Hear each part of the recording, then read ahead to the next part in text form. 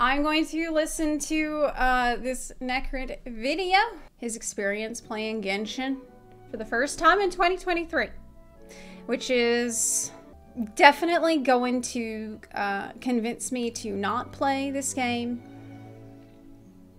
I'm sure he's going to have some warnings for me, and he's going to have some insights that will tell me that it's a very bad idea, and then I should quit while I'm ahead and not get in too deep anymore.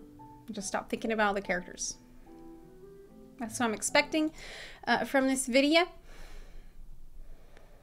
We're in 2023. I think we are, unfortunately. Yeah. All right, let's see. It has no spoilers. No spoilers. So I'm safe to watch it. I can't believe I've done it. I played a game that contradicted with the very soul of my being.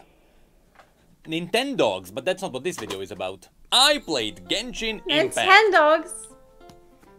And I survived. And I came out very surprised. Wait, I recognize this guy. Is this the same guy that made that video about the Riot MMO? And he was walking around in these pajama pants from Costco the whole time. And I was like, wow, you know, he's walking around in these pajama pants, but this is actually a really well-informed and well-researched video. So I guess I don't really care. Yeah, I remember him. After I swapped to Variety on top of just covering the lore of League of Legends, at the beginning of 2023, I wrote down all the universes I wanted to visit. And unsurprisingly, Genshin was not one of them. I was focusing more on stuff like showing people the book lore of the cyberpunk universe. Or I wanted to check out the horrifying universe of Warhammer. So, why did I decide to play Genshin all of a sudden? Yeah, why? Memes. Specifically, I wanted to have context. I do love memes. Every now and then, someone shares a Genshin meme around me. So I just wanted to know what the memes were about. And in a similar way, whenever a new trailer comes out, the entire community gets hyped. So I just wanted to know what the hype was about. I mean, when you have a look at the new character teasers, they have dozens of millions of views. This simple trailer for a guy with a spear has 30 million views. I couldn't believe it myself. Somehow that's more than the trailer for the lady who pulls out a sword out of her private parts. But more importantly, that is more views than literally any of— Listen, and I know the ladies in the chat are gonna back me up on this, okay? Like, it's actually a very handy, like, little pocket to put stuff in. Like, if you've got a push-up bra, or you got, like, you know, a lot up there, you can just, like, stick stuff in there and pull it out anytime. It's like an extra storage compartment because they don't give you like, does you think that her dress has pockets? No. Obviously not. Where the hell else is she gonna pull it from? But more importantly, that is more views than literally any of the high-quality cinematics by Blizzard. So yeah, I just wanted to know what the heck is going on. Warlord says so I started playing for context. Look, you can just watch the... Look, at first I thought that too yesterday when I looked at the trailer that had 30 million views, and I was like, oh my god, how could that 30 million views? I thought this was a weeb game. Then you watch the trailer. It doesn't even matter if you know what Genshin Impact is or if you know anything about the trailer is sick. The trailer itself is just really cool. This is good to watch. It's good entertainment all on its own. So and I stuck around for the gameplay, and that is not something I expected. I genuinely expected to do 1 or 2 streams where I play this game for the first time. That's what I'm gonna do. Yes, a couple streams. Streaming TFT. But that didn't happen. What? Somehow the gameplay and the story are so strong and so good that I now understand why Genshin is so massive. On top of this, Genshin tripled my views on Twitch. So what am I— Hey! Oh, really? He says it tripled his views on Twitch. Money! Cha-ching! Time to play Genshin Impact! Am I gonna do not stream Genshin? Anyway, my first experience with Genshin was quite a wild— Well, I mean, look, even if it triples your views and you don't like it, then you shouldn't play it, to be honest. You should still prioritize what you find is fun. But apparently, he said he got hooked from, Is he still playing it right now? Chat. Is Necrit still playing Genshin right now? Right. Absolutely packed with surprises. Because I knew absolutely nothing about Genshin besides it being a gacha game. So now, me too, yeah. Let's talk about what playing Genshin for the first time in 2023 was like. Alright. And don't worry, for any of you who also never played Genshin, I will not spoil any of the story. I am a lore nerd, I wouldn't dare. Yeah. Also remember, I'm only like 30 hours into the game, which sounds like a lot, but there is easily at least 200 hours of content. So even though I will talk about this like a game review, it is still more of an early impression. Okay. Also, beware, there is a lot to talk about, so the topics will be all over the place, because as you'll see, everything in Genshin is really well interconnected. Let's start with the most important part of any game. Gameplay. Specifically, I will split this into combat and world gameplay, because both of these have so much value they can easily carry entire games. And that's simply because if the gameplay is not good, nothing else matters. Yeah. Because you won't last long enough to experience the rest. And here, I am glad to say, both are quite stellar. Starting with the combat. At first, it may seem like the combat is a bit basic. You have a basic attack combo, a charged attack for holding down the attack button, a dash with some invincibility frames, a basic ability, and an ultimate ability. Can you roll dodge? That's it. But the fun begins when you start throwing in other... Wait! A phoenix? Combo. A charged attack for holding down the attack button. A dash with some invincibility frames. A basic ability. And an ultimate ability. Nice. That's it. But the fun begins when you start throwing in other characters. Fire! Because this game is all about swapping them in the middle of the combat. You see, as you're on your adventure, you fill your party with 4 characters, which you can swap in and out at any point during the game, except in the dungeons. And each of these characters wields a different element. There are 7 in total. There is Pyro, Geo, Dendro, Anemo, Hydro, Cryo, and Electro. Turn that into a rap, and these elements interact with each other in some really cool ways. First of all, it is not exactly like it is in Pokemon, where some types have super effects against other types. Because here, the 2 elements always react in both ways.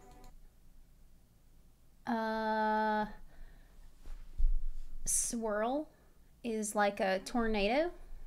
Absorbs the first element it comes in contact with and deals elemental damage. Affects beings. Oh my gosh, this is too much. Oh, I can't. It's too much. Too much. I don't understand. I will have to just burn stuff and see what makes it burn more. This is the only thing. Like, if it's crystallized, does it burn more? Probably. If it's swirling, burn more? Yeah, I bet. If you burn it, you can melt ice. If you burn it, you can vaporize the water. If you burn it, you can... yeah, fire is going to be the answer to all your problems here. Meaning that just as water is strong against fire, so is fire strong against water because it can vaporize it. The only fire better. Difference here is that the reaction one way may be stronger than the reaction the other way. Also, when it comes to damage immunities, it is simple. Enemies are always immune to their own element. Okay. That's it. But besides this, besides just damage multipliers, all of the elements have really unique interactions. Normally, a frost ability is going to slow the enemy. But if you make them wet first, you can freeze them with the frost ability. After which, you can shatter them with the Geo ability. Or you can cover them with plants, which is gonna make them burn better. Or you can set them on fire and overload the plasma with an electric ability. Or how about you set the ground on fire and send a tornado through it so that it becomes a fire tornado? And can you turn someone to ice and then burn them so hard that they vaporize? Like,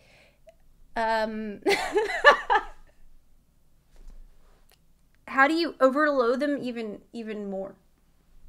Yes? Recently, I discovered a lovely combo where I can use a Dendro ability on water, which is gonna spawn seeds around, which I can ignite and make them blow up. What? It is insane how well all of these elements play together. I like and that. during combat, setting up all of these combos is so much fun. It makes every combat flow like a proper anime fight where a group is working together to defeat the enemy. I really have nothing bad to say about the combat. It works beautifully. Just remember that all of these element combinations also work against you. So the enemies will often be paired against you with synergies. Expect a lot of Hydro Mages paired with Frost Mages, which is gonna make your life awful. But you see, since elements are the core of Genshin's world, they are used in more ways than just in combat. So let's have a look at what the gameplay loop looks like outside of fighting. Have you ever played Breath of the Wild? No. Yeah, at this point pretty much everyone knows where Genshin stands. When Genshin was first released only 3 years ago, I thought this game was a lot older. I remember a lot of people made videos making fun of Genshin for being a cheap clone of Breath of the Wild. They admitted to it though, because Genshin really did start as a clone of Breath of the Wild. That was before Genshin embraced the elements which gave the game its own spin. And yes, after playing both games, I can confirm, it is hard not to draw the line as they are the same down to running around, opening chests, having very similar enemies, climbing, gliding, leveling up your stamina so you can last longer, and so on. Genshin is nearly identical in... But we watched the video the other day where the devs just said, yeah, we drew heavy inspiration from Breath of the Wild, but they also wanted to make it a lot more anime too. So they also drew heavy inspiration from anime styles. So, I mean... many ways. Which is good. But I didn't play Breath of the Wild that much, if not all modern successful games take an already existing idea and make it better. League of Legends was a Warcraft mod. Fortnite was a Minecraft mod. TFT came from a Dota mod. Valorant came from Counter-Strike, which was a Half-Life mod. These modders should have been paid a lot of money by now. And in this case, Genshin came from Breath of the Wild. I mean, that's one of the reasons why I always try to promote and support the idea of the diversity in a space, like diversity in a genre, because different companies can draw on good ideas that other games had. And at the end of the day, it benefits players. It benefits players that companies can take a piece from here, take a piece from there, and put it all together into something that we can all enjoy. You said it's like FXV started heavily inspired by WoW and became much more its own thing later. Yeah, like it might even start having been very influenced by some other major game in the market. But then over time, as it grows and it gains its own steam and it gains its own identity, it differentiates itself from other stuff and starts to do things its own way. And I assume that is what Genshin has done. But personally, I'm going to be honest, I didn't play Breath of the Wild very much at all. So I feel like a lot of this is going to feel extremely fresh to me. And I'm not always going to be able to tell what was Breath and what wasn't. And I'm totally fine with this. There is no shame in taking an idea and making it better. But I have to say, from what I remember, people were really harsh at Genshin at first, before it forged its own path. Anyway, when it comes to gameplay, since they are standing on the shoulders of a giant, the base gameplay loop is amazing. At least for me, so far. I hope it doesn't get too repetitive. Right? You go out into the world, you pick your main quest, which gives you a basic direction, but from that point on, you can explore anything at any time, which is really cool on its own. If you see something awesome in the distance, you can just go there. Yes, maybe the enemies will be a bit higher level, but you absolutely have the freedom to do anything. I fought a level 37 boss with my level 3 squad. What? Or at least I tried. Oh. Although in hindsight, you can totally defeat all the bosses from the very beginning. In this sense, it's kinda like Dark Souls, you just have to learn the pattern. With that said, while unlimited exploration is a really cool aspect... He says, yeah, you can fight any enemy at level 1, just don't get hit, 5-head. Yeah, it's just like Dark Souls. Like, you don't need to put any points into vitality. Just don't get hit. Just don't get hit. Just learn the attacks and don't get attacked. A lot of games crumble underneath it because they don't encourage exploration in a good way. And in the case of Genshin, it is done in a scarily amazing way. Throughout the world, pretty much everywhere you can find little chests. These chests give you a bunch of weaker loot, maybe some crafting material, but most importantly, account experience. What's purple? You get a smaller amount for small chests and a bigger amount for bigger chests. And you want to level up your account, or as they call it, the adventure level or adventure rank, because the entire progression of the game is locked behind it. First of all, the main storyline requires a certain adventure rank to continue, meaning that if you wanna play the main story, you better go exploring. But also, your characters have certain limitations which... But how much XP can you get just from doing the main story? Like, just from following the main story? Are there gonna be periods where it's very difficult to get to the next level you need for the main story and it's gonna take a really long time to, like... Because, when I first started playing Final Fantasy XIV, it's not like this anymore, but when I first started, there was this period of time when I got to like level 34 where I had to go out and get XP from other sources before I could proceed with the main story. And this meant that I had to go farm Brayflock's dungeon like over and over and over and over. It was really, really bad. It was so bad. They fixed Brayflocks too. Kids today don't know how bad it was doing old Brayflocks. It's like 5 or 6 times in a row and the tank just stands with the dragon in the green shit on the ground and the dragon's healing itself. And I'm like, you gotta move the dragon out of the shit on the ground. And the tank's like, don't tell me what to do. You don't pay my sub. Kids today will never know what that was like. The exploration, you said the exploration is the best part, so it doesn't matter. Oh, okay. Oh, okay. You get everything you need just playing the game naturally. Unlock at certain adventure ranks. Alright. The same goes for leveling weapons and so on. So you want to explore and open chests so you can continue on the main progression. But you know, even in this case, freely running around and opening chests isn't really the main driving force of this system. After what I said, it still may sound boring, because the key is in the way you find these chests. Okay. First of all, the exploration itself is fun. You have the ability to climb anything, you have the ability to glide anywhere. These two simple abilities make traversing landscape a lot more interesting. And it means the world design can also play with verticality. But the way the chests are hidden also matters. Some of them are just randomly found at different places. Some of them are in camps of monsters locked behind killing everything. But a lot more are hidden behind clever puzzles. And let me tell you, these puzzles are literally everywhere. Have you ever seen what the Breath of the Wild map looks like with all the hidden secrets? Yeah, Genshin is exactly the same. And these puzzles come in a very impressive number of shapes and sizes. From guiding a ghost thingy back to its shrine, to lighting up suspiciously placed torches, to hitting stones with corresponding elements, to picking randomly placed carrots, to hitting suspiciously placed rocks, to blowing wind at the wind thingy, to doing specific timed challenges, to simply finding a chest at the most improbable place imaginable. I could go for a very long time here. The point is, there is an insane amount of secrets.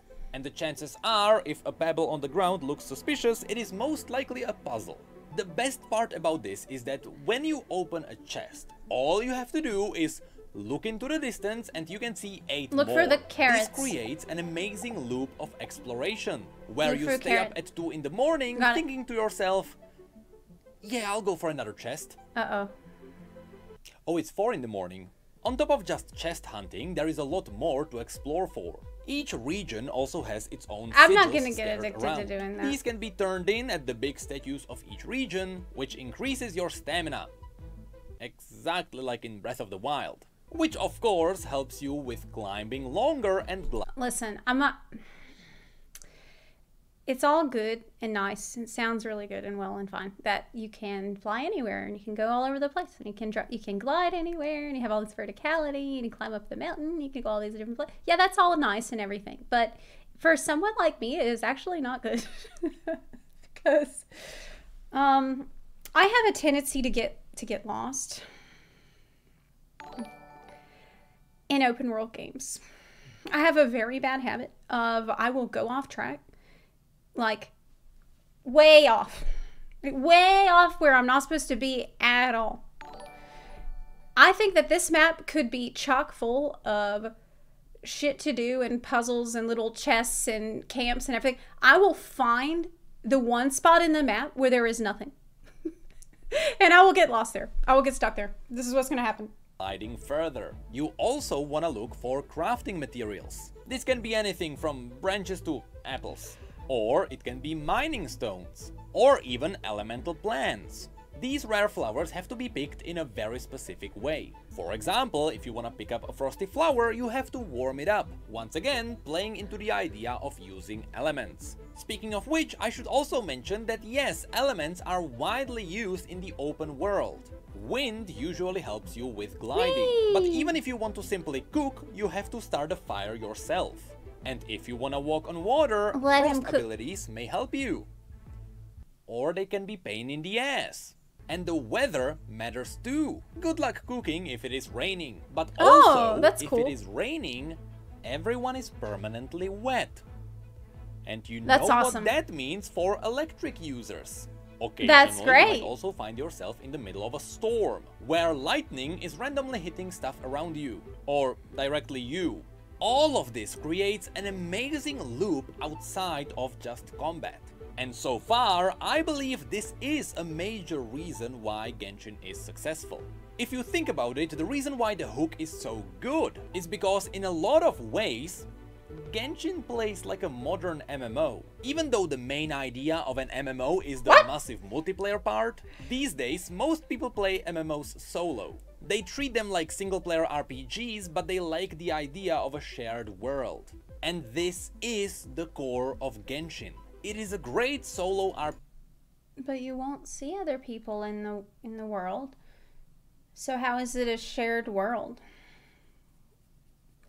I don't know. Like I don't know if I follow this point, because he says it plays like a modern MMO, and that modern MMOs are not like MMOs nowadays. They're more like single player games. So how is that? Oh, co-op. You can do co-op. You can invite up to 3 people anytime.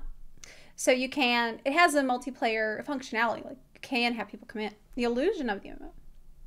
Other players are just NPCs to you anyway. You can let up to 3 other friends join your world. Okay. But that's the maximum. I see, okay. RPG first, but you have the option to play co-op with anyone whenever you want, be it for dungeons or exploration. Good RPGs also have to have good RPG mechanics. So let's talk about those. On top of your adventure rank, you also individually level up all your characters. He's saying that people want the MMO experience without actually having to be social. So that's just like a really vast open world RPG. Honestly, with my experience with Final Fantasy XIV, I personally feel like it shines the most as, like, through the story, yeah, but through the raiding content, like the hardcore raiding content. So it's a little bit column A, little column B with me with Final Fantasy. But with Final Fantasy XIV, and the one thing, I think probably one of my biggest complaints about that game, even though I love that game to death and I'll always be playing it, the biggest complaint about it is the open world. I always felt like the open world felt really empty, that you go and explore it for the story, and maybe you'll do a little bit of it to rank up your shared, to do fates out in the world, but outside of that, I never felt like there were enough reasons to get out there. Yeah, there's gathering and there's hunts, but I just don't think that people are incentivized that much to go and explore just for the sake of exploring and to find like little hidden treasures and things like that. So that's something about Genshin that I'm hearing I like a lot. for me, I think the reason I fell in love with MMOs in the first place, actually the reason I fell in love with games overall ever, was because I love this idea of falling into a huge virtual world and exploring it. This place that feels like you're transported into another land. It's like the closest thing we have to being spirited away, pretty much, is video game worlds. And that's why, like, as a child, Zelda games captivated me immediately, because I just could not believe it. And that's why World of Warcraft captivated me. It just seemed like a portal into some other place. And this is such an amazing thing that video games can offer us. And so for me, whenever a video game doesn't like capitalize on that enough and utilize that enough, it seems like a little bit of a lost opportunity. Characters with special XP items, which you also find in all the chests, giving you yet another reason to explore the world. After reaching a certain level cap, you have to ascend them by using special... And I'm sorry, I'm trying to like not pause literally every 5 seconds. But that's one thing that I thought Guild Wars 2 did extremely well. Really, really well.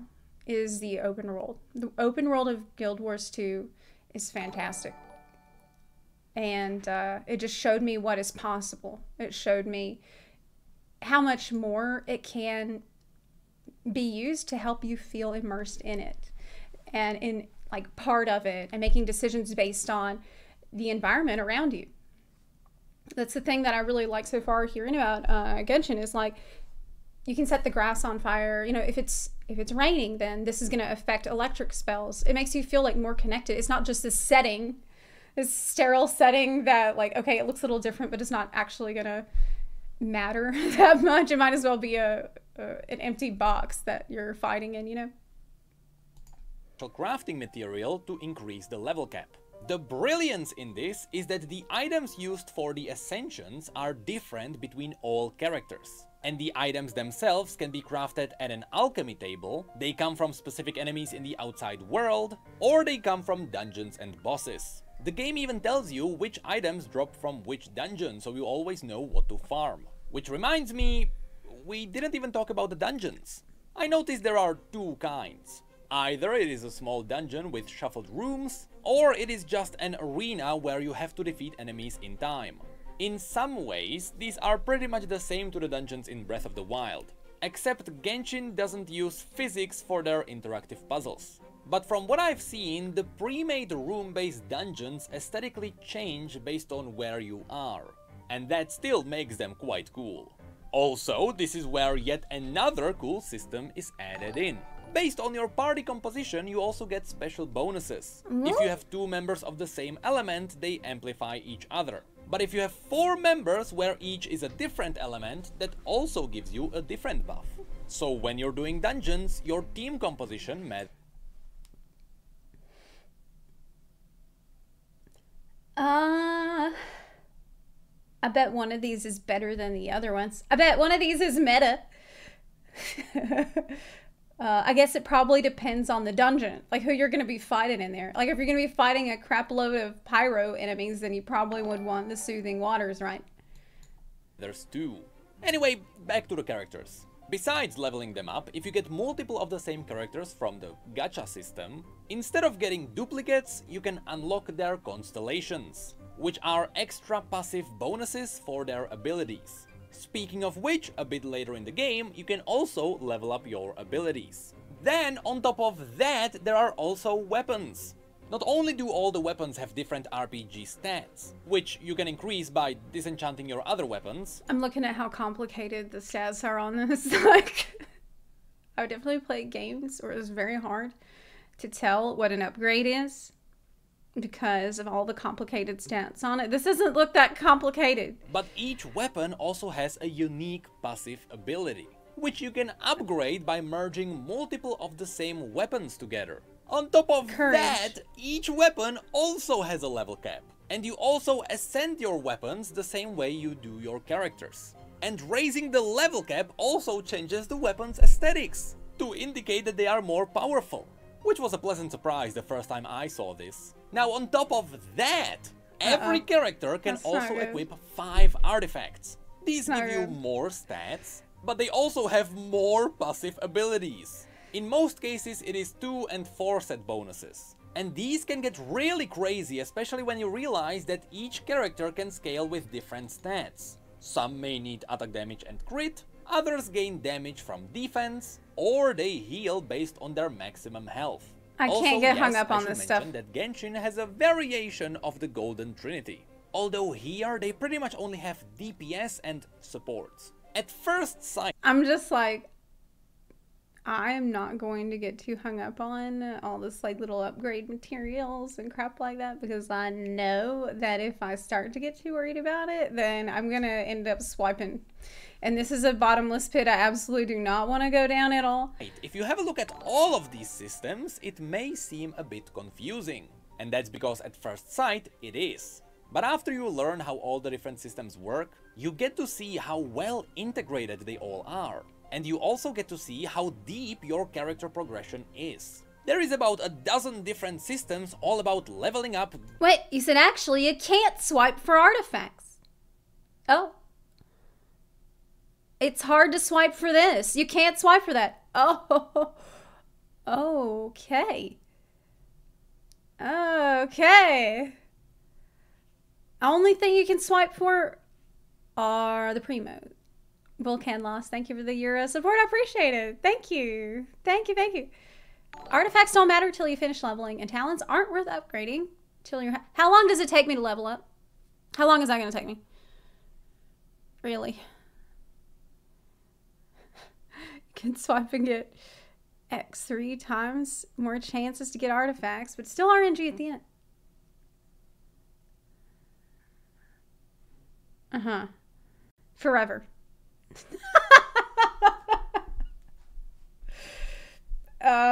Okay. It'll take an eternity for me to level. Okay. That sounds about right. Rome, thanks for the sub. Are You Dead Gaming, thanks for subbing as well. Gathering materials and ascending your characters. But they all work together as a single unit. And from a game designer's point of view, honestly, that's pretty impressive. So now, let's see what other activities you can do with your jacked up characters. Okay. While you are out there exploring the world, which is the majority of the gameplay loop, you also get to do quests. Now, unless you are doing the big story quests, they are usually very simple. That's Kali, You go I remember her. somewhere, you kill something, you go back. I And like really, her. it's because it all ties together with the entire exploration scheme. Because on your way to the quest, you're gonna open about 30 chests. But don't be fooled by the simple word quests. In reality, the entire list of activities is massive. And each kind of content is slightly different. There is no way I can talk about all of them individually. So besides just exploration, this is all the other stuff the game offers you. At least, this is all the stuff I experienced. I don't even know what's in the end game. I'm pretty sure there's gonna be a lot more stuff as I level up.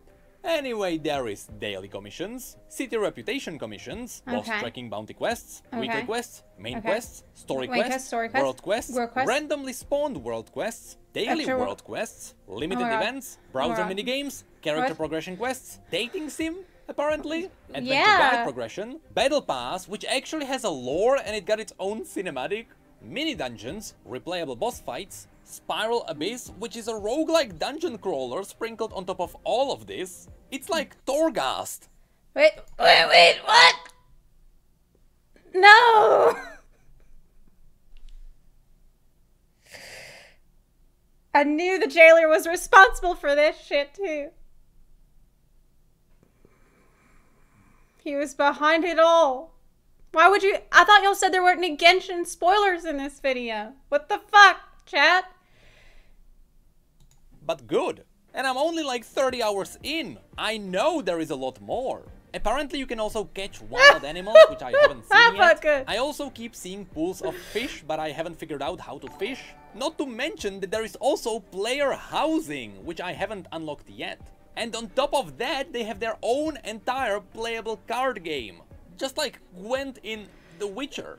You can even just run around and talk to different random NPCs and they will give you random items. It is insane how much content there is. It feels like every other adventure rank you unlock a brand new system. But because it is slowly fed to you, you don't get overwhelmed. And also, the game gives you a daily limit so that you don't burn out. There are these... I don't know, I feel pretty overwhelmed already. And I haven't... It sounds really overwhelming. But maybe it's just because he's explaining it all really fast. And he says that when I counter all these things one at a time, that I'm not going to feel overwhelmed. But I don't know about that. I get overwhelmed fairly easily. I'm not so sure about that, Chief. We will have to see. But it definitely seems like more than I could say grace over. Moon thingies which replenish decently quickly over time. So far, they don't really feel like a malicious design.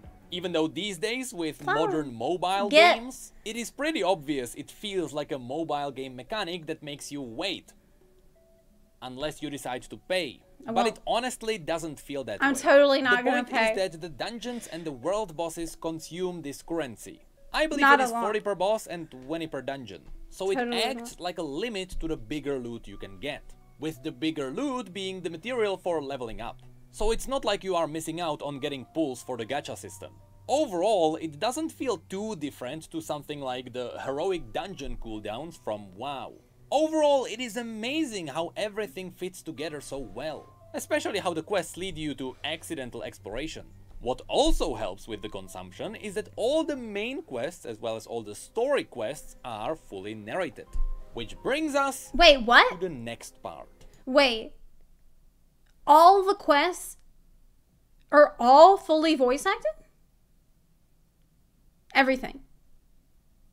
No way. Is it? Not true. He says, someone says no, it's not true. Not every single quest. The main story, but not everything. Okay, only important ones, not side quests. Chat says only important and main story quests are voice acted. I mean, look.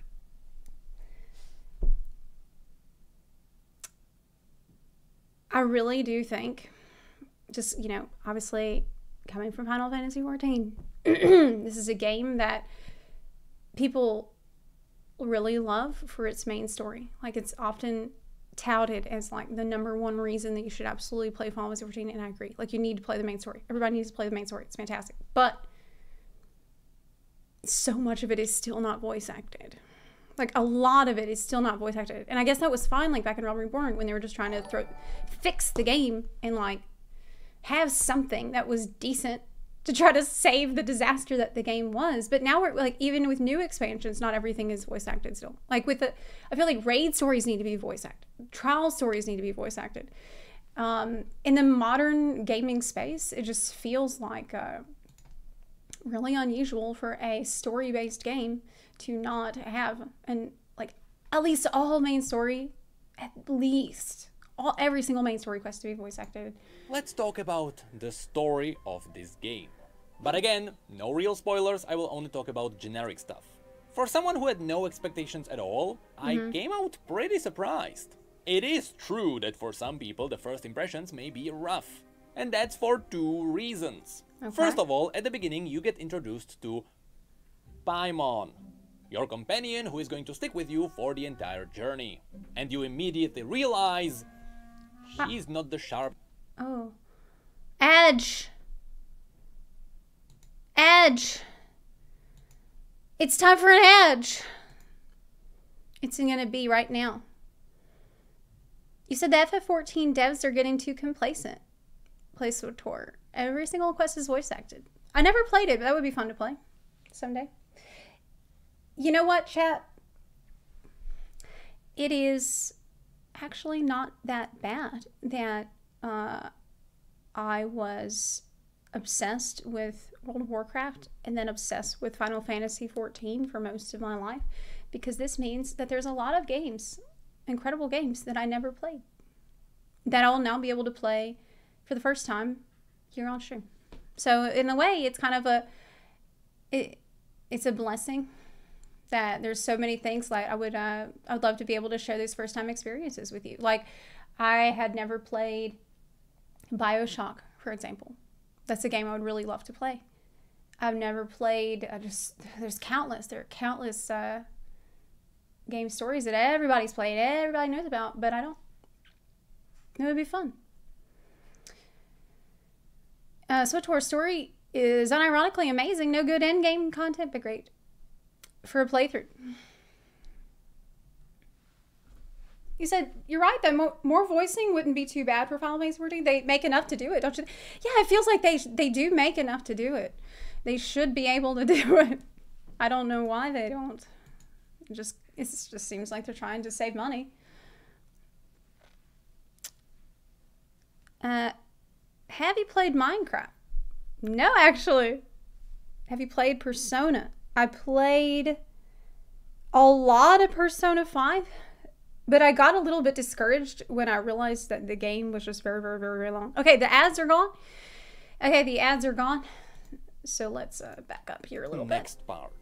Let's talk about the story of this game. But again, no real spoilers, I will only talk about generic stuff. For someone who had no expectations at all, I came out pretty surprised. It is true that for some people the first impressions may be rough. And that's for two reasons. Why? First of all, at the beginning you get introduced to Paimon, your companion who is going to stick with you for the entire journey. And you immediately realize she's not the sharpest tool in the shed. But that's by design. Your main character is silent. They don't speak in any of the major conversations. So Paimon has to be dumb so that everyone keeps explaining things to her, which is how the main character learns about everything. I mean, it's pretty smart. It's also like, I feel like a lot of times in games and RPGs especially, they want you to feel like special. They want you to feel like the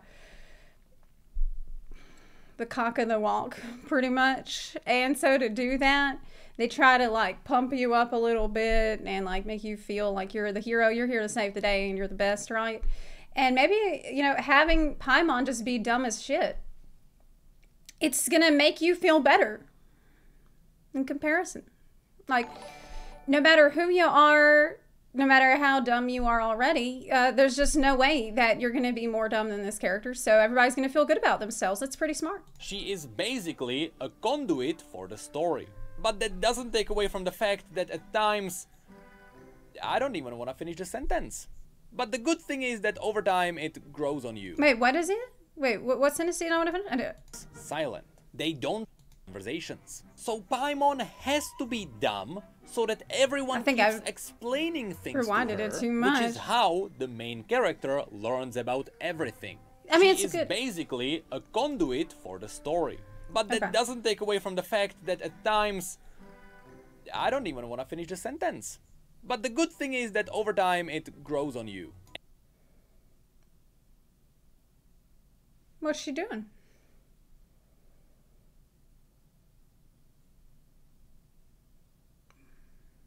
Okay. And it gets saved when other characters get thrown in. So you get to listen to more people than just her.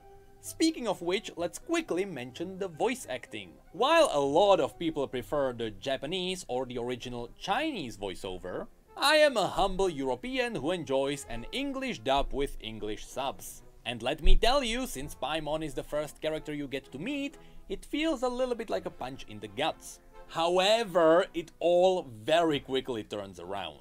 And now I can safely say the English dub is definitely good enough to not stand in the way of the story. And a bit later on, the English dub can get amazing. But over time, you are definitely gonna find some characters whose voices you're gonna hate. Also, for some reason, literally every single person in my chat knew. So, Paimon is annoying. Her voice gets higher and higher as the game goes on. Paimon is the proxy voice for your main character. So, by her being stupid, things have to be explained to you, which is how you, the player, learn about the world. I mean, it's a brilliant exposition tactic. It's good. I don't really remember, no. Yeah, I think like 2 years ago, I played the game for like an hour or less. And I really don't remember. Paimon's voice is like nails on a chalkboard. It lowers over time. Okay. I mean, I played Night Fae in World of Warcraft. I think I can handle anything. She's just like another Night Fae. Any Night Fae character sounds like that. That the voice actor of Lisa is the same as Evelyn? I'm scared to learn how all of you learned about this. Again, I have to add that the voice acting starts a little bit lower, some hentai and then stuff? it gets better as you move away from Genshin 1.0. Because Genshin 1.0 has an amazing feature. Nobody knows how to pronounce the foreign names. Liyue, guiding us on how to run Liyue for the coming year. To think I've lived in Liyue all these years and never come to see this before. What did he say? I don't know what he said, but he did not say Liyue. Mondstadt is to freedom as Liyue is to contracts. Liyue has a strong focus on business and trade. Oh my god! His voice. Ouch.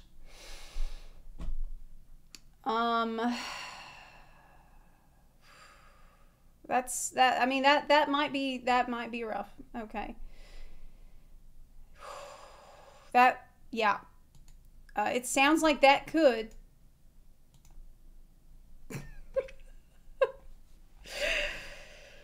That could grate on you over time. Listen to that. Could be that. Yeah. You think it'll grow on you? Okay. Do you think I'm going to get a Stockholm syndrome about it?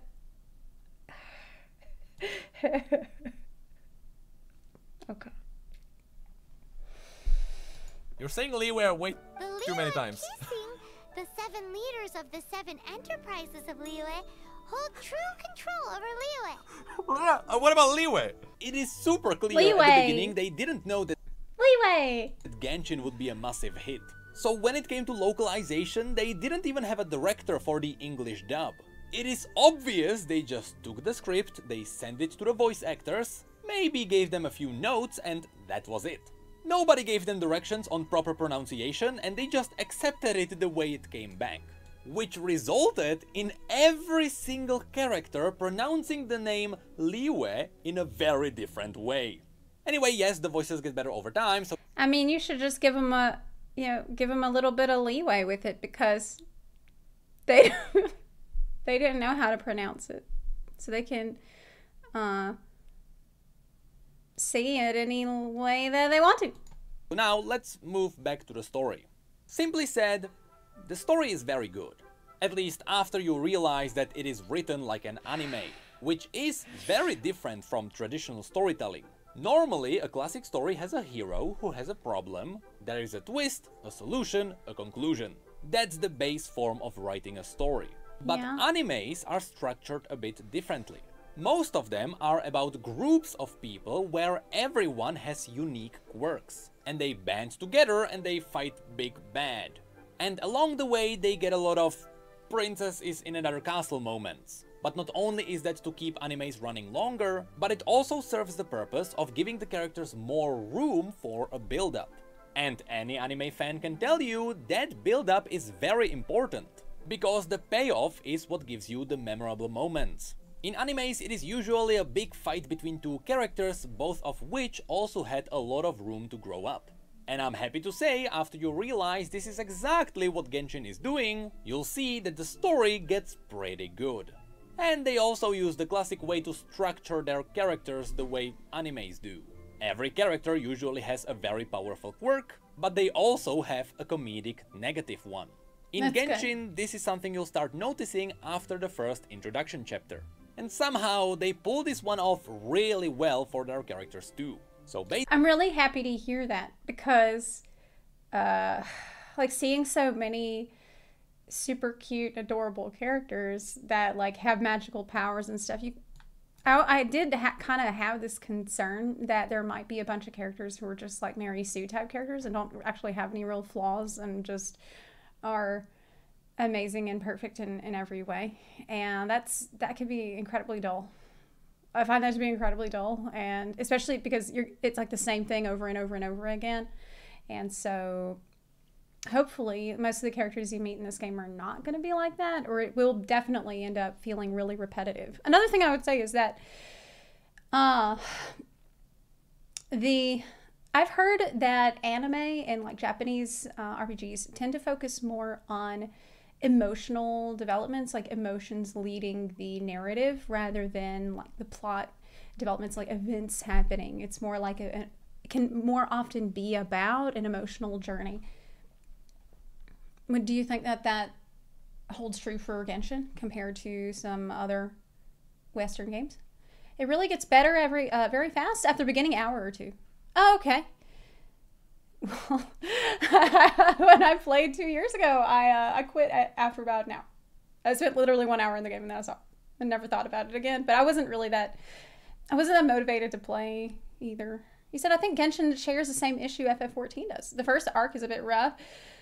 Oh, do we have Realm Reborn syndrome? Do we have Realm Reborn syndrome? Once they get their footing, they're fantastic. Okay, well, we'll see. We'll see. Basically, it is one big anime, and it works. I assume that's why the Genshin anime was already locked in. Personally, when is that? Without spoilers, I only finished fighting the first big boss. And wait, when is the Genshin anime? I gotta find out right now.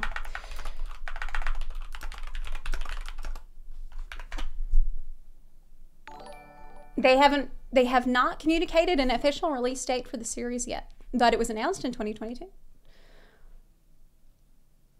Oh, how long do you think it will be? Like, okay, estimate. Generally, what do you have any idea? Does anyone know? Soon. Okay. Imagine not being caught up on Genshin before that anime. Yeah. Anime takes a long time. 2 or 3 years, you think? Oh, man. 2030. Okay. Dang. Got to the teaser. Okay, remind me after this. I closed off the first chapter, and the cutscene you get after that, which starts the next chapter, immediately hooked me in. In fact, after that, the story started ramping up rapidly. And that's both on the serious side and on the comedic side. Oh. Remember, animes like to combine both to keep the story fresh throughout the entire journey. And for those of you who already know Genshin, I just wanted to tell you, I did the perfume quest. Oh my god. So far, Genshin doesn't seem to be afraid of big twists either. And from what I've been told, it gets even better. Although Where did he have to put his hand for the perfume quest? Is this it? Is this the one? Clean all the stains?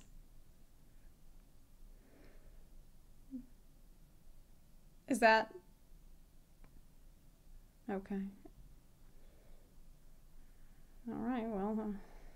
have to point out that throughout the entire story, there are dialogue options. But 99% of them don't matter. And when they do matter, they only skip... What kind of a scene was that? Did you see it?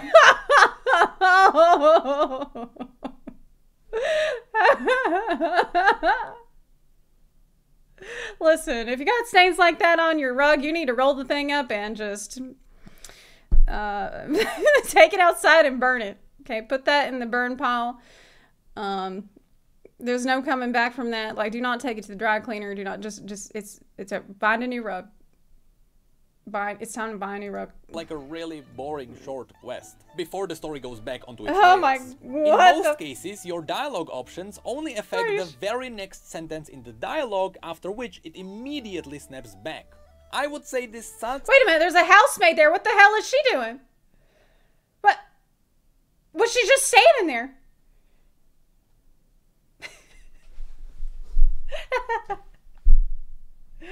Okay. But for me, the fourth wall was already broken down by some other games. In fact, even though Mass Effect was always praised for its conversations, you would be surprised how often they do it as well. It is simply just illusion of choice. Anyway, if you're like me and you're in for a good story, so far I feel confident it seems like that's what we will get here.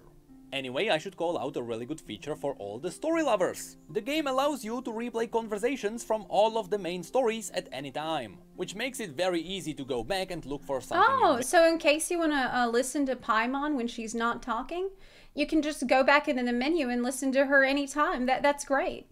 Yeah, after I heard Paimon's voice, I was a little worried that I wouldn't hear her talking nonstop. But in case she ever stops talking, I'll be able to just click play here and hear her talking some more. So that's fantastic. I'm sure the stream is going to love that. But of course, if you know me, you know I like explaining the difference between lore and that's really story. Good. Where a story is focusing on an individual, but the lore tells you the story of the entire universe. And in this case, Genshin has some amazing ways to reveal their lore. You can find pretty much everything you may need in your journal. Not only does this act as an amazing model viewer, but when you inspect each model, the game also gives you a large description of the enemies. And this is where you can find some really interesting lore nuggets. But the monsters are not the only ones who get this treatment. You can also go to critters and find their lore too. This is amazing! Crab lore. I mean, these crabs have more lore than some forgotten champions in... I don't believe this. League of Legends. I don't believe this. Look, I can read it. Okay, it's a crab. What do you think it is? It says, okay, it snaps his claws. Okay, he's got a little shell. Some of them are docile. Okay, some of them are angry. That's it. What the hell else is there about the crab? Like, I don't... What are they doing? They just...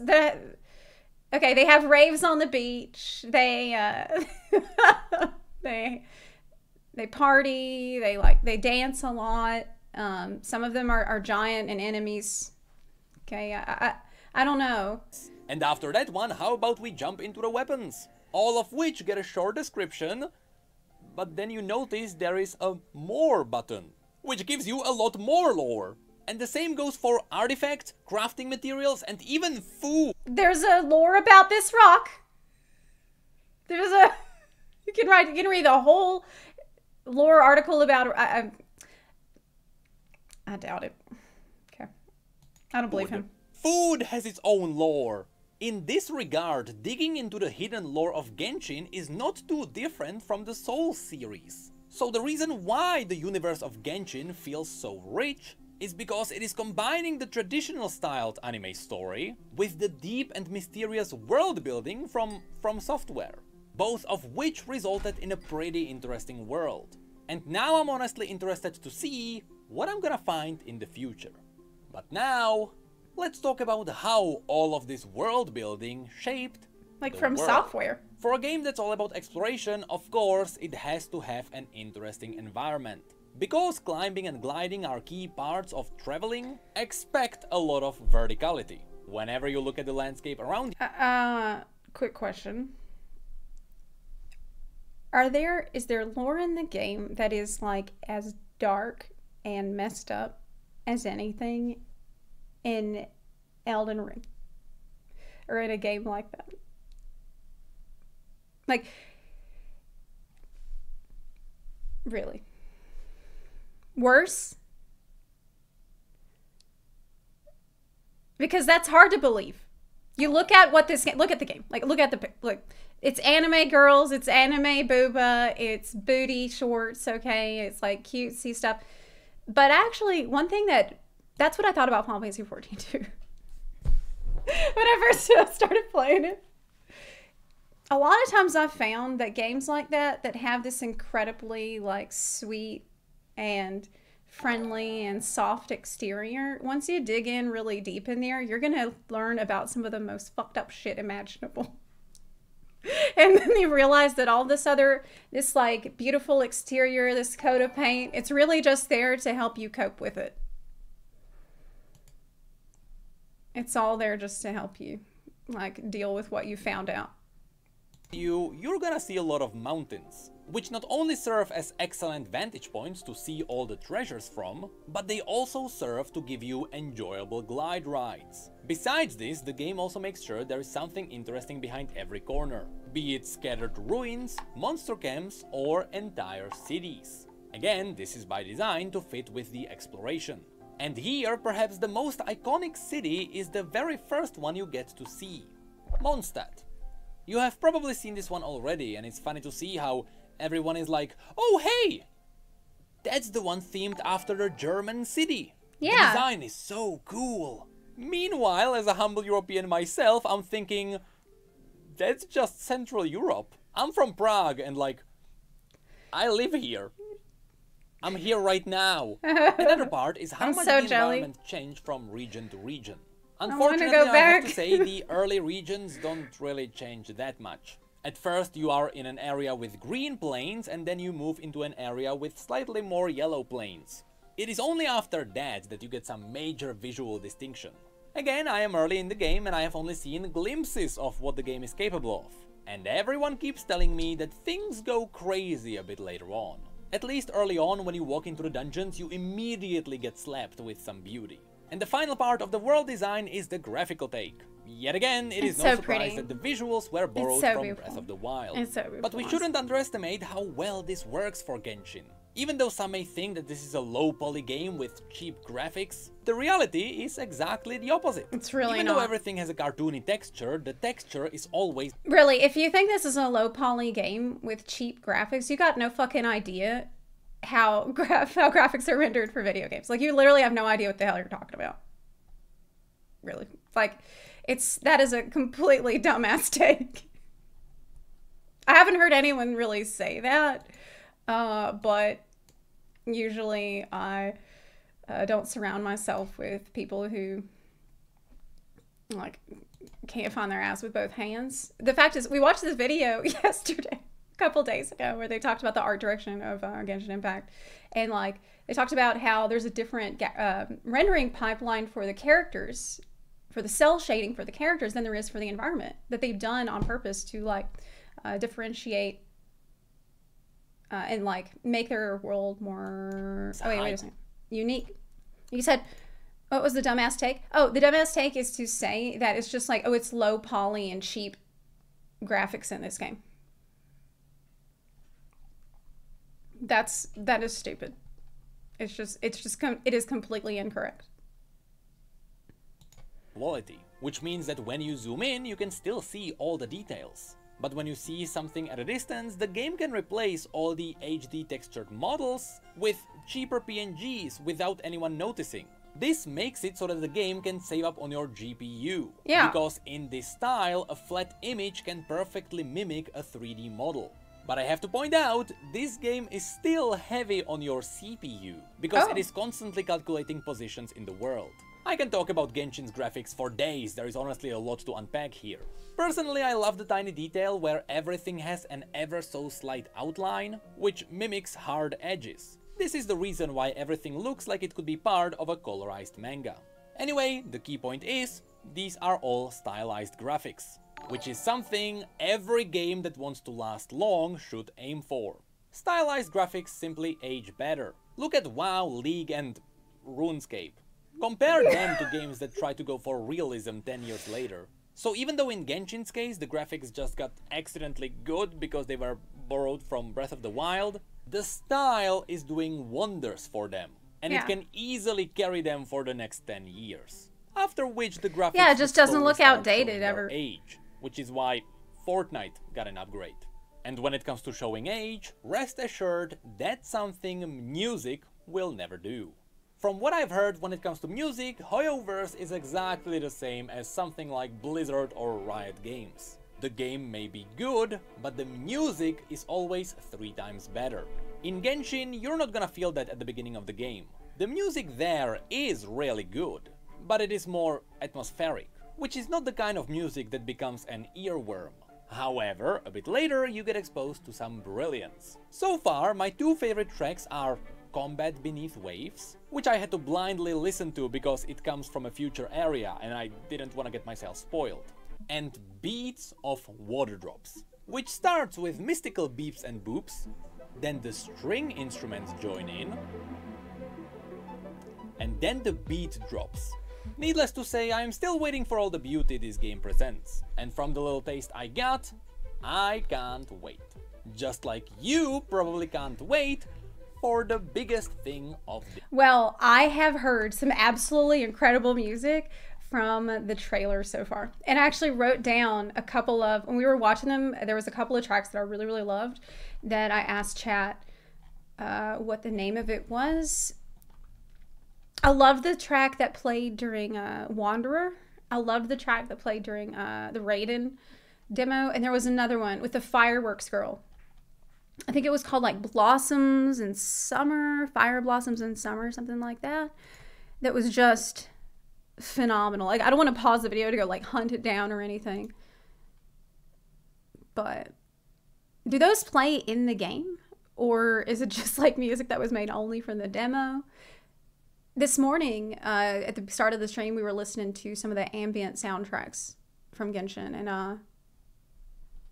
I enjoyed that quite a lot too. You said, listen to Fish Summertime Battle theme. Okay, well, we'll have to do all that a little later. Game.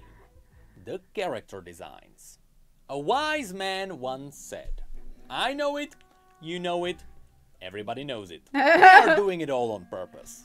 It is all one pile of attractiveness Who said to that? get you hooked on the gacha. Never heard anyone and say there that. is a lot of exposed legs everywhere. But the good thing about this is that the devs are absolutely self-aware in this. Exposed which means legs? that oftentimes they can play into it for comedic purposes. If you don't know what I'm talking about, this game has 3 kinds of characters. Sexy ladies, skinny guys, goblins. That's it. So everyone is wise, there is no variety here. On one side, this is pretty sad because sometimes I find some badass design on the enemies. And then I realize, yeah, I'll never play as that guy. On that topic, one very popular anime trait is a very old jacked up guy. Come on, Genshin, at least give me that. On the other side, we have... I agree that there should be more variety in the kind of characters that there are. He said, like, literally every single character is a white. And, well, not all, but, like, vast majority. And he said that there's no old people. Like, we need more old people. We need more people that have different, like, physical quirks, different physical traits. Like, just, like... differentiate all the different people more. Like, I would definitely agree. Like he said, this buff grandpa would be awesome. Like, imagine one that has like a big ass beard or like more bearded characters. How about a male character that's got some hair on his chest for once? Sometimes I find some badass design on the enemies, and then I realize, realize, that looks I'll good. never play as that guy. On That's that too bad. topic, one very popular anime trait is a very old jacked up guy. Come on, Genshin, at least give me that. On the other side, we have to give them credit where credit is due. Even though Genshin locked its characters in a box with some really hard limitations for the designs, somehow they still managed to make every character look unique. That is which true. is an insane achievement. That is actually Then again, true. I only quickly glanced through all the characters because I don't want to get them spoiled. They do all feel Also, unique. I expected like 20 characters. Genshin has like 60. I haven't seen that much, but even so, all the characters seem to have interesting designs. For example, I've seen a lot of characters wearing skirts, because I assume it synergizes with climbing. But some are wizards, some are knights. I gotta say too, the boob physics are like hilarious to me. I just watched her jump on this rock and her booba is just shaking and jiggling all over the place. Like, Haven't seen that much, but even so, all the characters seem to have interesting designs. For example, Like, I've seen a lot here of we go. characters wearing skirts. Because like,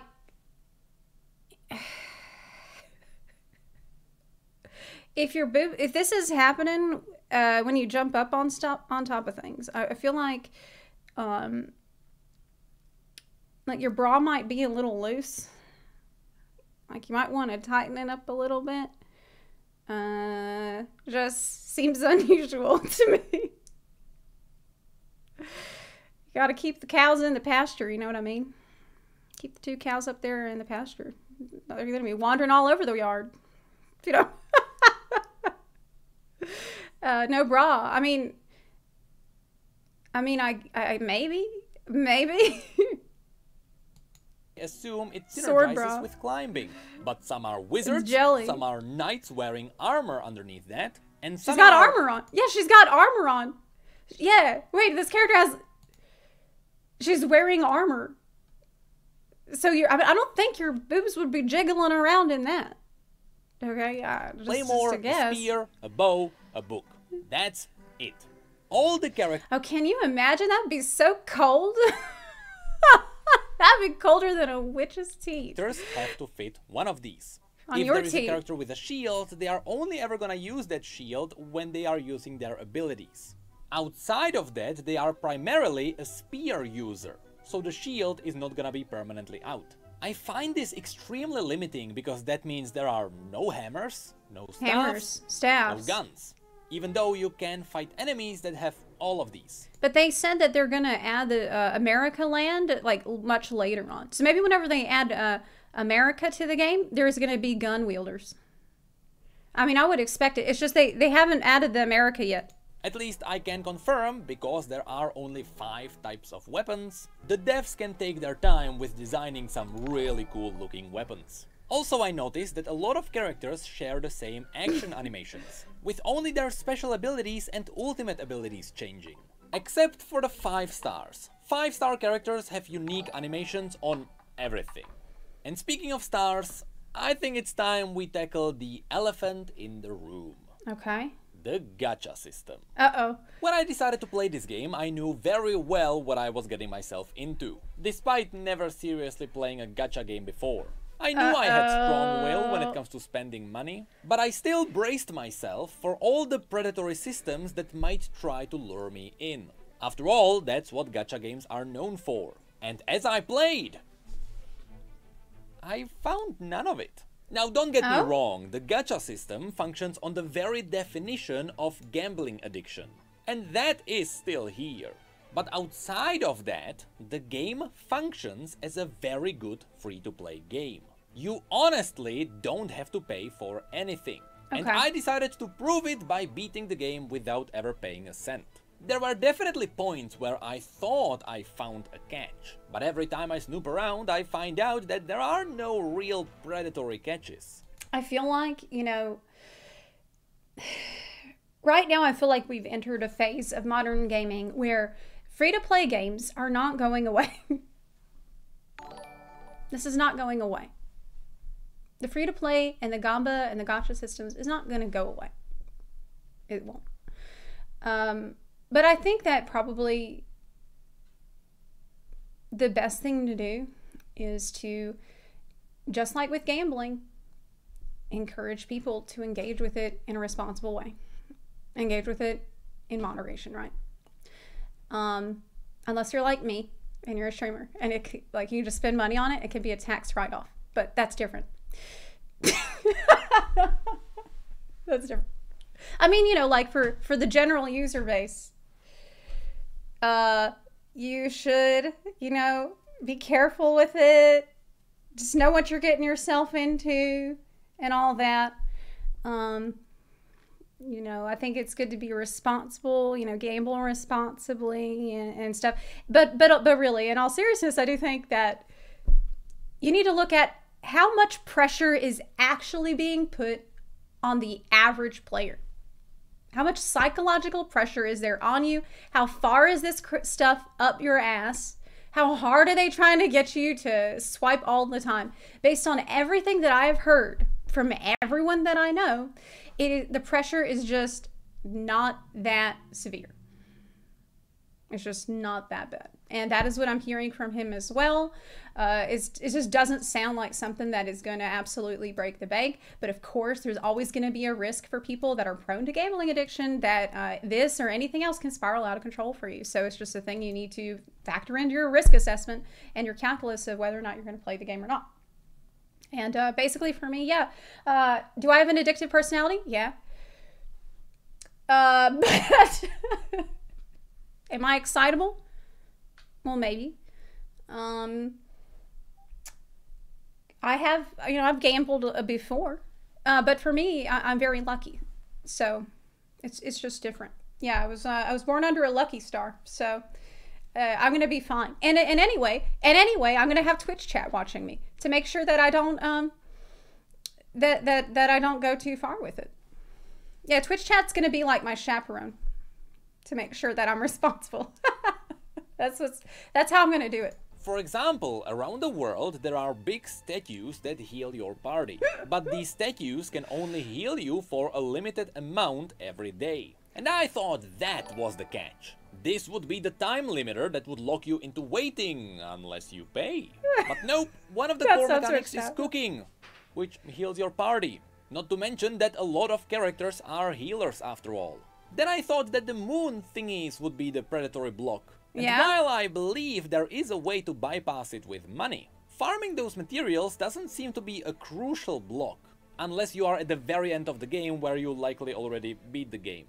It seems like all you need is just a little bit of patience and it doesn't even matter. What's also important to mention that Genshin is quite a casual game. There is no PvP and you can beat most of the bosses with any character and any gear. Unless it is time limited, which means you need damage. So while you can definitely say that these mechanics are pay to win, you don't feel encouraged to get into the pay to win scheme. Because you are not forced into competing with anyone. So at the end of the day, all the traps around Genshin Impact are laid around pulling characters. And unfortunately, the hook of this game is so good that once you pay once, you're gonna pay again. It simply encourages you to go for more. They have pity mechanics, which means that even though... But the characters that I really need, chat said I can just wait for the banner to come around, and then it's gonna be easy for me to get that one. And I don't have to worry about it all the time. Like, it's only I just wait for the banners, and outside of that, I won't have to. I don't have to do it a lot. Yeah, it's just. It's not.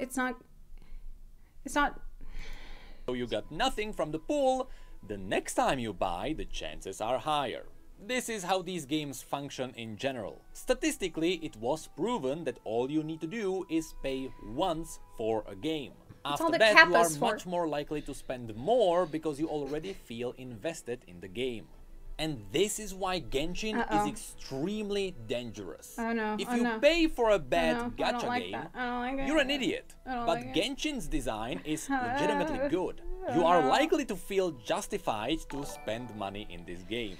And that's where you need to be really careful. But again, I am a living proof that you don't have to spend a cent. The base gameplay makes it a... Chat, what are we gonna do if I actually have a problem? Okay, but like we need a like a plan B. Okay, we need like a in case of emergency break glass situation where in case I need an intervention of some kind, like I don't know what we're gonna have to do. Get a sponsor. Oh my god, this chat is like, okay, so if you need an intervention and it's clear that this is out of control, we'll just give you money to keep gambling.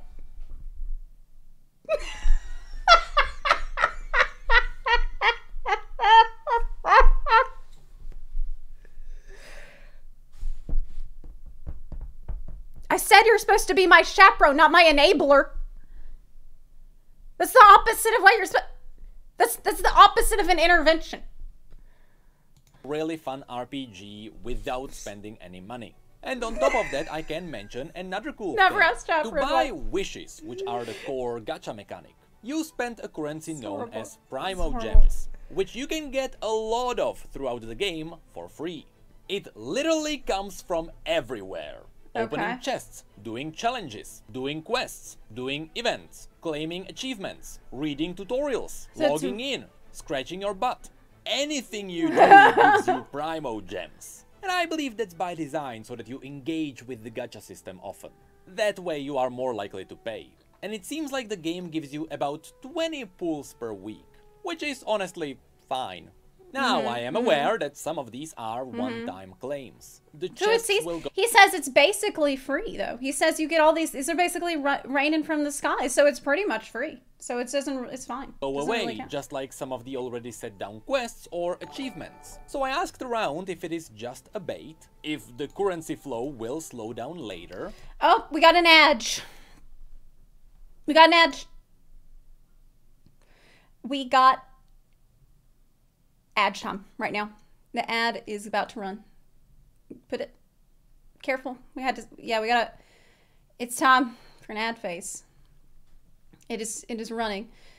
Oh, you sent me a track, a battle track from the summer event that I should listen to. Okay, well, we'll listen to that after the video.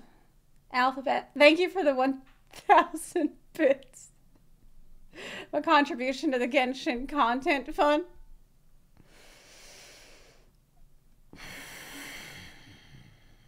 Okay, look. Yesterday, I wrote down, okay, I only wrote down the names of the characters that I need, okay? We watched all the demos, and we looked at which are the ones that I really need, okay? It's like 4 on here, okay?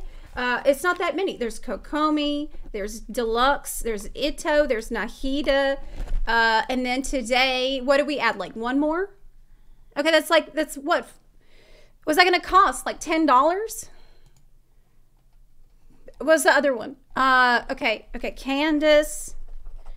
Okay, Aloy when she comes back. Cole. That's it. That's like, well, 7, but it's really like 6 because you can't get Aloy right now. What about Layla? Did we like Layla? Okay, Layla. Okay, Layla. That's less than 10.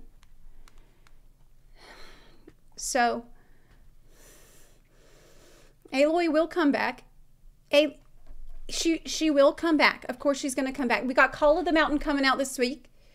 We got the Horizon game that's coming. I'm gonna play tomorrow. So yeah, you can get Cole. Yeah, that one's free. Okay, so that one's free. Okay, so you don't have to worry about her. That's it. That's the only ones. I'm just checking. What was the husbando besides Deluxe? Ayato's pretty good. God, this is bad. No, this is manageable. This is gonna be fine. It's not gonna be that hard to get these. Fox guy. Oh yeah, you mean the he's a puppy. Al hides him. Nevyux, thank you for the 3-month resub. Okay, the ad is done. Let's pick it up where we were. And the majority of people told me no. It seems like the late game will have other systems that will help you with that. It is true that at the beginning you get a bunch of wishes for free to try and hook you in. But after that, it seems like there is still a nice and steady stream of Primo Gems. So again, you really don't have to pay for this game to enjoy it. So all you have to do is calm down your horny side. What also...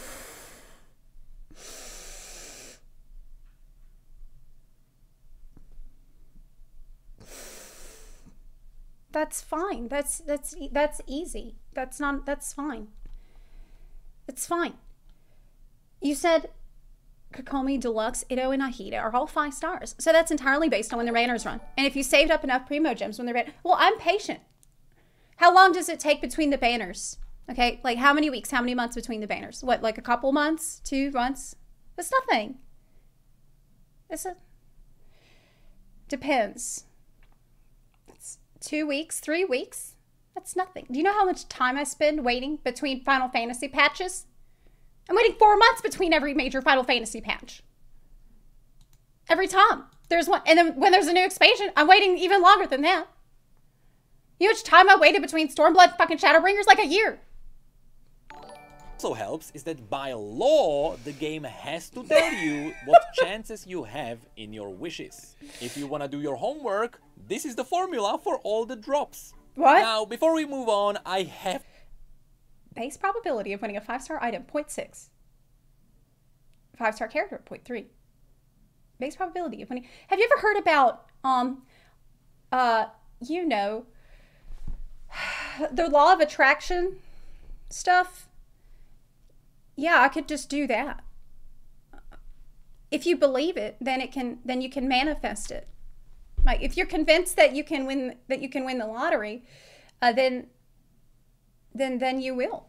That's how that's you just tell the universe that you want it and you'll get it. And you can't doubt it at all. You just can't doubt it at all. That way you'll get it from the law of attraction. That's, if you believe it, then you won't have to, you'll get it instantly. To show you something that happened to me. Manifest I keep it. saying that the gameplay is fun and the combat is amazing, but that could be because on literally my first ever pull in this game, this happened. I got 10, I know. What do I do now? What did you get? What happened? Beginner's wish? Where do I click? Click wish. Wait, so I wouldn't get her unless I would go to this page specifically and do the wish thingy? Wait, what did I do?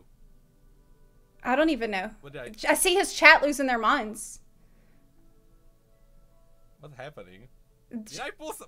What's happening?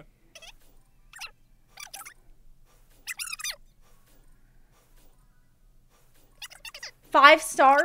Gold means 5-star. So I guess everyone is guessing what character I got. Oh, that's a very cool guy. Oh my god. You got deluxe. That's a guy with a big sword. Right away. And it's on fire. 0.6% chance. Dude, I've been grinding WoW. I've been grinding mounts that are 0.1% chance. This is fine. Yes, apparently I pulled one of the most desirable characters in this entire game. From the first 10 free wishes. They look. It's because they know that he was streaming it and they were watching it and they put it in there. They knew they really had to get this guy hooked in there. It's just like what Blizzard did with me with the TLPD. The Blizzard did this shit to me too. I've been trying to get that dragon for like 14 years. And I said I wasn't going to go back to World of Warcraft. I wasn't going to do it. Not even for Dragonflight. And I was like, I'm not going to stream it. I'm not going to play it. And then one day I'm like, well, I'll log in for 5 minutes only. I'll go and log in and I'll sit on my mountain at Boar's Breath. And I'm just going to wait for 5 minutes and I'm going to log out. Do the same thing I've been doing for 14 years. I logged in for 5 minutes. They spawned the dragon. And I finally got it. I finally got it after all these years and I got hooked back in. They got me right back in. And that had happened immediately after I had told the Blizzard representative what my account email address was.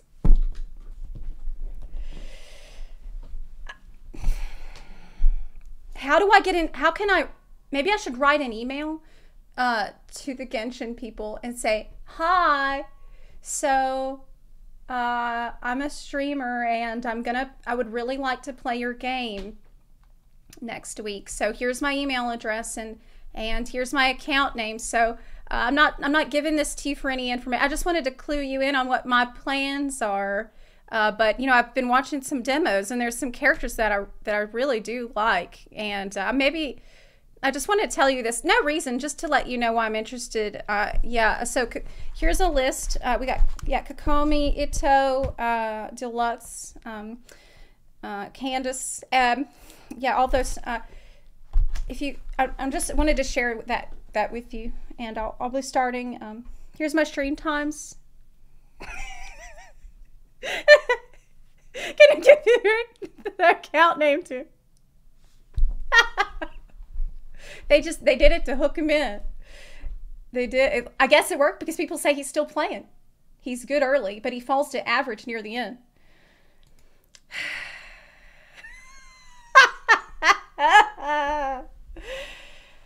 Unfortunately, that does seem to be the case for a lot of these guys, man. They seem real promising at first, and they're real good early. But I mean, as it goes on, they just kind of putter out.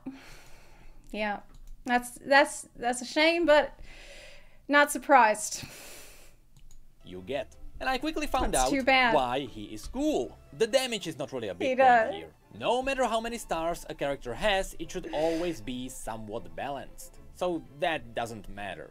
I just quickly found out that a lot of the obstacles the game sets in front of you can be solved with him. Some puzzles need you to spread a lot of fire around. Well, he has a big fire AoE. When you are mining, a small sword mines a lot slower than a big claymore. So of course, this guy has a big sword. And when you are mining unique stones, you need a big explosion to crack it open. So of course the big sword also causes big explosions. Also in this game, the big sword isn't everything. Speed is based on their gender and how tall they are. Taller characters are faster than shorter ones, and the male character is faster than female. What? Of course, this is a tall... Wait, what? Did you just say? Why the fuck is the male character faster than the female character? I thought he had a big sword. Isn't that supposed to slow him down a little bit? Old dude. So yeah, a pretty cool character on my first pull, after which I did a second pull. But I still feel confident you don't have to pay. You get free pulls anyway, and the game is a blast regardless. Okay. Lastly, I can mention that this game also have skins. At least I think so. Throughout the last 2 years they did not release a lot of them. I wonder if it was just not that successful, so they are slowly backing away. But that's it for the game. They should just give them for free. Our final destination, the community. Uh-oh. Here I have to talk about my own experience. Ever since I started playing Genshin, the Genshin community embraced me. And people seem to really love watching someone experience what they already know for the first time. Once again, my views on Twitch more than tripled, which is something I did not expect. This is simply insane to me. And since I'm having a blast, I think it helps the overall situation. Also, if you're having I learned fun, about people the can memes tell. like or what matters. lament or balls. And as I'm going through the story, people keep spamming in my chat walls of anti-spoilers. Thank you guys. And people are totally fine with me experiencing what is referred to as 1.0 moments, which means glitching through the early dungeons, glitching through the floor, and experiencing stories where the characters don't even bother with finishing their sentences. Who dares trespass on my mountain? In the mountains. Excuse, can you stop having strokes? Can you finish your lines? Foolish mortal, come forth and receive your punishment. In the Can you mountains. finish your lines? If I got a quarter for every time this happened, I would have 6 quarters. Which is not a lot, but god damn, why did it happen 6 times? So yes, I have to say the game. Listen, I have ADHD, so I'm not even gonna notice people not finishing their sentences. I will probably just lost attention by then. By the time you get to the end of the sentence, I will have already like just absorbed everything that you were gonna say. Genshin community is That's fine. kinda great. But for every 1,000 people, there is that one guy. There is that The one guy who really There's hates that- it, and he there's that can't guy. stand anyone Yeah. having fun in this game. Especially, it's the people you find on Twitter out of all places. And it's kind of funny how unlike... Wait. Are you telling me that people on Twitter don't want you to have fun? Wait, what the fuck? That's weird. That's not what I... Are you telling me there's people on Twitter that just spend all their time finding people that are having fun and just decide to go and just fuck it up for them? Is that right? In League, the toxicity comes from around the Okay. Genshin player base. Okay. It does not come from within, which is something I'm definitely not used to. Those who actually play the game are fine with it. So just keep that in mind if you ever get scared by the Genshin community. Just don't go to Twitter. That place is a hellhole. Which is why I'm using it the most, I guess. But overall, I learned that people either That's really news love to the me. game That's or they weird. really hate the game. There is Okay. no in between. And I'm curious to see if my opinion on the game changes No. over time. But that's really it. So, Okay. let's sum it all up. The game has some really good points. Gameplay is great. Combat is amazing. Story is very good. Besides PC, I also played Genshin on both PlayStation and mobile phone. I can tell you on PS5 the game looks gorgeous. On my phone, I could do dailies on it, but I wouldn't recommend a full playthrough on your phone. When it comes to the bad stuff, so far I am in the early game, and I noticed there is not a lot of challenging content. I was really hoping there would be some kind of a Dark Souls challenge, but from what people tell me, apparently there is not. Every problem can be fixed with money, even though you really don't have to. And every time I did find something challenging, it was challenging because I was low level. So in the future, I'd really love some optional, harder content. But who knows, maybe the end game is gonna surprise me. Also, but he's the not only an end game really yet. scummy thing that you can find in Genshin is that it heavily relies on FOMO. There are events which are really cool, but the content from those events will always go away, which means that entire storylines for some of those characters just vanish. It's usually not stuff that you can buy that goes away, but it's always stuff that makes you log in and hopefully engage with the gacha system. For example, there was an event where you could get Aloy as a character for simply leveling up your adventure rank. Aloy. Aloy. Really love. I will literally do anything to get this character. We have got to get this character back. We need this character back, okay? Really. Please. Please. A few weeks later, the character became unobtainable. You didn't have to buy anything, you just had to log in and get tempted by all the new stuff. This is something I'll get better opinion on as I keep playing the game. But from people I learned that FOMO and events are a big drive for Genshin. Another thing I haven't experienced yet is content drought. I've heard that right before I tried Genshin for the first time, there was a bit of a break between content. But of course, I won't see that because there is a lot of new content there for me. So I wonder if I'll also run into that issue later. And finally, as a new player, there is just no way to gauge this. You will not experience a content drought in any game for a very long time as a new player. It's one thing that's just absolutely fantastic about being a new player in a game that has been around for more than a couple years, or just a couple years, is that you are going to be busy. You're going to have a ton of stuff to do for a really, really long time. Like, for me, with my experience with Final Fantasy XIV, I started the game in Heaven's Word, and as a new player, I had so much to do, so many things to catch up on, so many jobs to level, so many jobs to try out, all the crafting to level and try out, the all the trials, mounts, like all the minions I want, all this stuff. And eventually, though, after you play for a little while, several years rather, like I've played, and of course a new expansion will like give you a lot of stuff to do all over again, but eventually you will get to a point where if you've been playing a game for several years and it's like a main game of yours, you will notice the content droughts quite a lot more, because there's like, there are side systems that you're already familiar with and you've already gotten a lot of what you want out of them. There might be raids that you like, you're good enough at the game that you can do and get done very quickly. And so like, as you get better at a game, a lot of times too, like the faster you can get through some of the content that when you were newer would take much, much longer to do. And that's kind of where I'm at nowadays with FF14. Like I love this game and I always will. Like I'm never going to stop playing it. But as I have become more seasoned and a more veteran player of it, I definitely have noticed the content droughts more than I did back in like Heaven's Order or back in Stormblood. because I am constantly streaming Genshin, I'm doing all the grindy stuff off stream, so I can always save the main story for content. The main quests are supposed to be locked behind the adventure rank, which you're supposed to get by doing a little bit of a grind with the exploration. And of course, I'm doing all the grinds behind the streams. So I have not hit a point where the story would tell me, go off and grind. So far I managed to stay ahead with the adventure rank. So I have not experienced the downsides of everything being locked behind the adventure rank just yet. We'll see if that changes later. Okay. And that's it.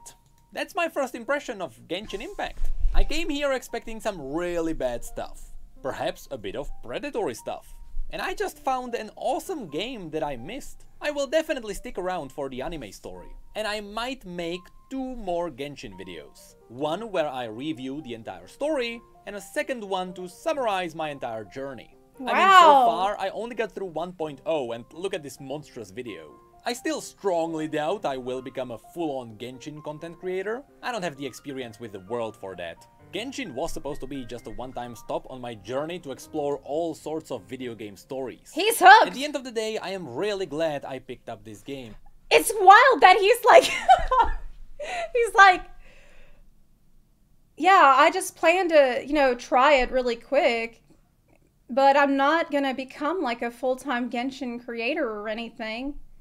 Like, how did you make a leap to the point that that was even a consideration for you? How did you go from, oh, I'll just try it out to, well, I'm not going to be a full-time Genshin creator? What? Clearly, the game, clearly it doesn't sound like you're going to drop it anytime soon. No, you don't have to be a full-time creator for it. But it's just really funny to me, like this huge shift in your opinion that you had of even having bad expectations, even having very low and like concerns, low expectations and big concerns about the game. It's clear that he doesn't see the gacha pressure as being like super, super bad or difficult to avoid. And that lines up with everything that I've heard from people I know that play it. Like everything he said, it aligns with the stuff that I've already heard. So I know that this is legit. Like this is absolutely legit. But yeah, it sounds like he is, or he was two or 3 weeks ago, whenever he decided to pick it up, sort of in the same headspace as I am right now thinking about it. Like, yeah, having a lot of the same sort of concerns about it, and having sort of been sleeping on it for a few years, and having already had maybe some misconceptions about the game. So this was absolutely phenomenal review because it's like very relatable to me. It's like speaks directly to the position that I'm in, and makes me want to try it, but it also makes me a little worried. I'm also so worried.